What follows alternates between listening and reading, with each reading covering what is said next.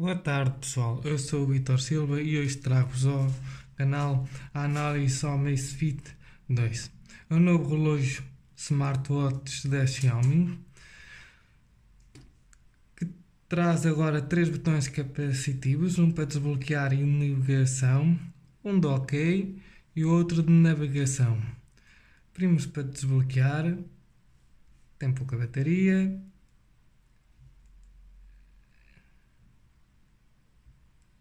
Para trás, para a frente. Vamos começar pelas atividades físicas. Podemos escolher a atividade que vamos realizar. Tem GPS incorporado. Dá para ligar aos tratos, como podem ver, de navegação.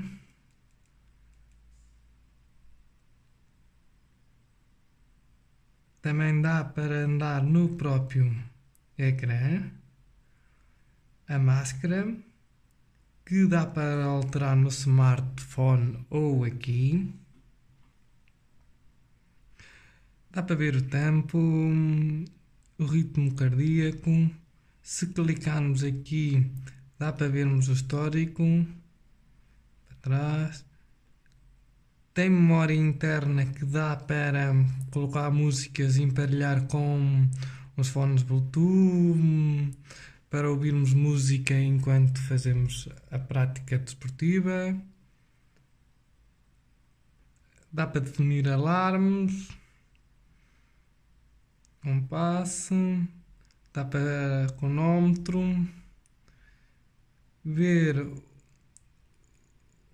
o tempo de descanso, o histórico, quantas horas se dormiu, a que horas é que se adormeceu. Se nós clicarmos aqui, tem histórico.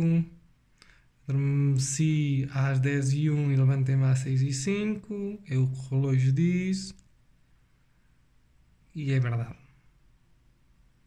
Dá para definir um treino. Dá para definir lapso de tempo, para notificarmos se estamos parados, se não. E basicamente é isso. Podemos ir também às definições, que estamos ou não a incomodar, modo avião, iluminação automática, ou podemos definir a percentagem de luz que queremos no smartwatch. Tem automático. Podemos ir às definições. Dá para conectar via Wi-Fi e Bluetooth.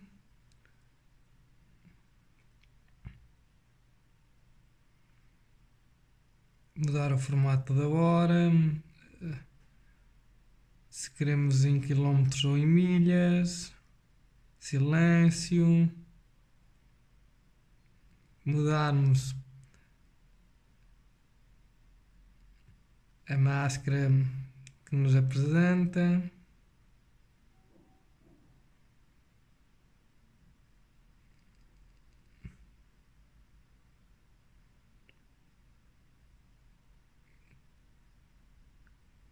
Dá para vermos as aplicações que temos e queremos que apareçam no smartwatch.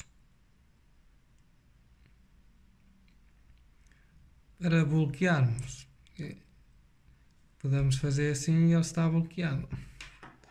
Agora vou passar a mostrar-vos a aplicação no telefone. É a Amazfit, já está conectado. Diz que já anda há 6 horas e 11 minutos com o relógio. Carregar-me.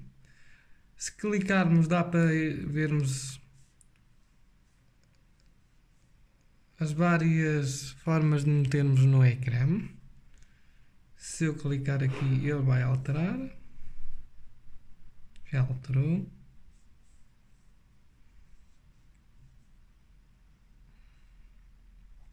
Dá para definirmos as aplicações que temos, no smartwatch. Dá para definirmos se queremos ver no relógio o tempo, o batimento cardíaco, o alarme.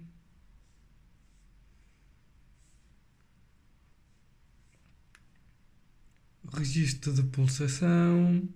Dá para definirmos se queremos que ele valide sozinho e esteja sempre a fazer. Claro que vai consumir mais bateria. Aqui tem o meu registro de sono. Por mês, por semana, por dia. E ao detalhe. Na noite passada. Depois dá para vermos a atividade. Ainda só fiz caminhada e corrida fraca.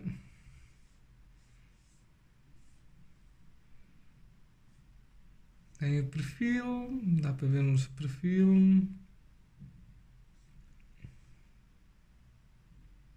As definições, as permissões que nós queremos dar às aplicações para notificarmos ou não se quando estiver ligado ao telemóvel.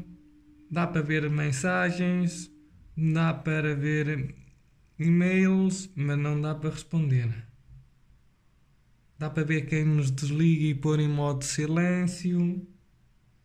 Mas como não dá para atender, mas não tem microfone, não podemos falar para o relógio. Estamos a falar para o microfone do telemóvel. Ou para algum dispositivo que esteja emparelhado que tenha microfone. Tenho-vos a dizer que estou muito contente com o relógio. É super leve, com um acabamento premium. Tem certificação IP68 e acho que quem faz desporto que é um bom investimento. Eu espero que tenham gostado do vídeo. Se gostaram, coloquem um gosto, subscrevam o canal, ativem o sininho para não perderem os próximos vídeos. Obrigado.